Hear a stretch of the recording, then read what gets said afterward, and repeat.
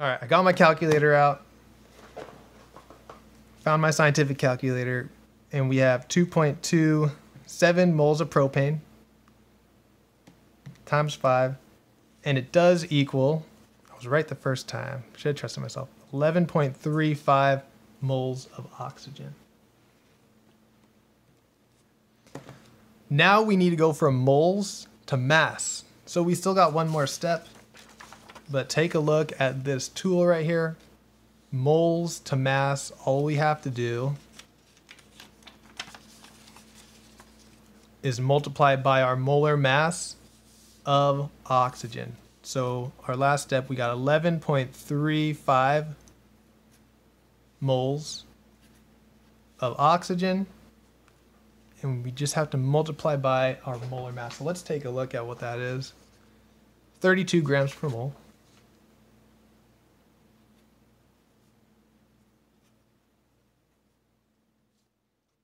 And throw that in the calculator, 11.35 times 32.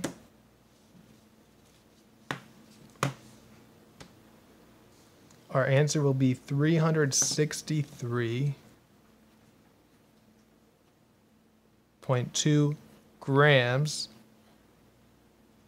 of oxygen.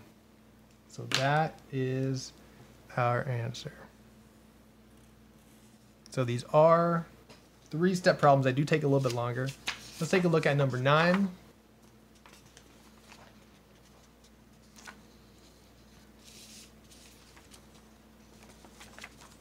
And in these questions, we're always starting with 100 grams of propane. All these questions. So same thing. If we start with 100 grams of propane, what's the mass of the carbon dioxide that we're going to make? So again, we're starting with our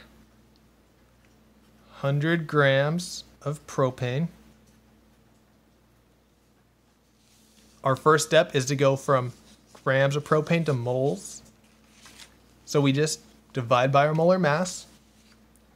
And this is exactly like that last problem. So we'll get that same answer. So our molar mass is 44.11.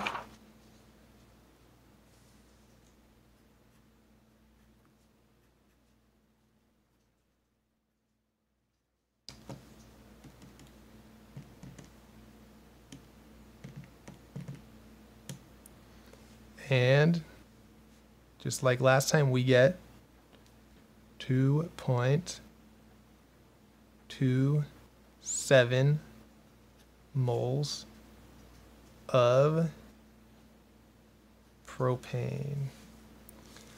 So this is where we go moles to moles. So when we're going moles to moles, flip it over. We put the coefficient of what we want on top. So we want the coefficient of carbon dioxide. And we're moving from propane, so 1 on the bottom. So this would be 2.27 times 3. And that would equal about 6.81 moles, so we're not there yet, moles of carbon dioxide. So we still have a ways to go. We still have to find our mass. So we're right here now. We got our moles of carbon dioxide. We've got to find our mass of carbon dioxide. So let's do that last step. Multiply by our molar mass. And in this case, we have to make sure we multiply not by the molar mass of propane, by the molar mass of carbon dioxide, because that's what we're in right now. So let's bring it all down here. 6.81 moles carbon dioxide times 44.01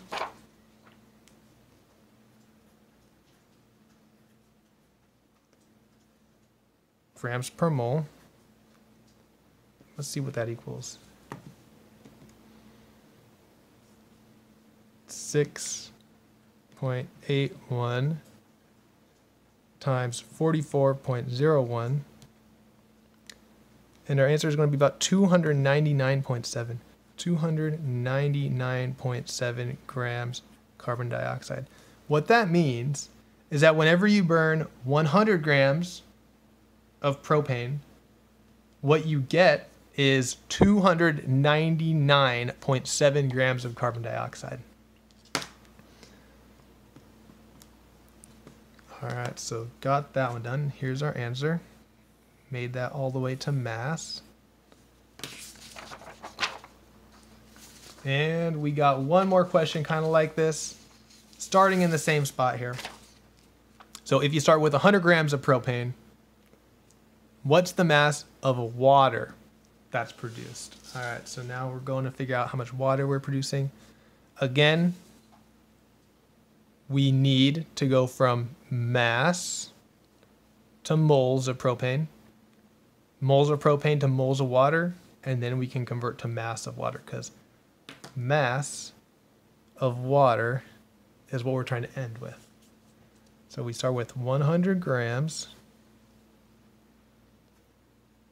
of propane, and we've done this multiple times now. To get moles of propane, what do we got to do? Divide by molar mass here. So divide by 44.11 grams per mole, and we get 2.27 moles of propane. So from here we got our moles. Now we can do our mole conversion using the coefficients up here. So remember, we just multiply, put the coefficient of what we want to get on the top, 4 for water. Put the coefficient of what we start with on the bottom, 1 propane. And do that math real quick. 2.27 times 4. We get 9.08.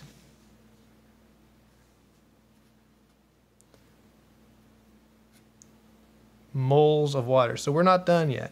We are not done. We're at moles of water now. We need to hit mass of water. So again, last step, flip this over. We need to multiply by the molar mass of water. So it's very important that you don't just multiply by any molar mass, or the molar mass of propane in this case.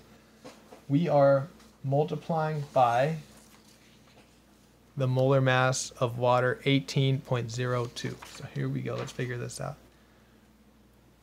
9.08 moles of water times 18.02 grams per mole.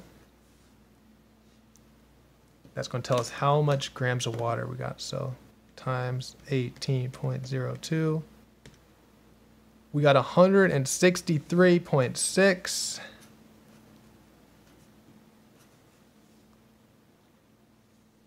grams of water.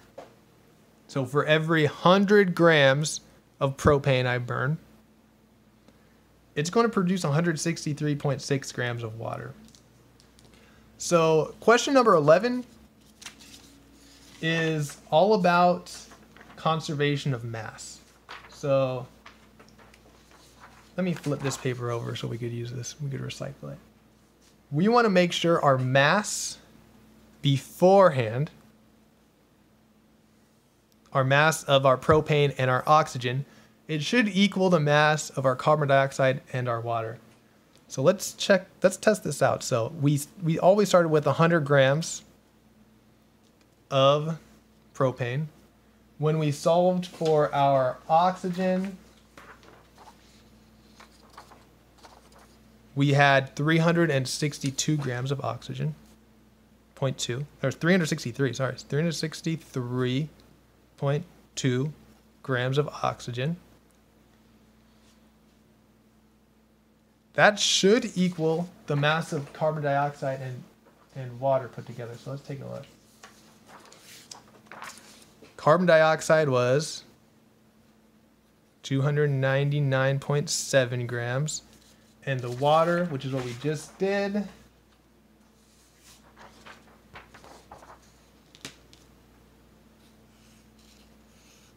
163.6.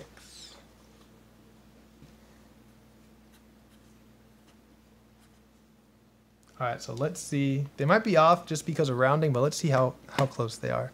So 100 plus 363.2, that would be 463.2 grams of our reactants.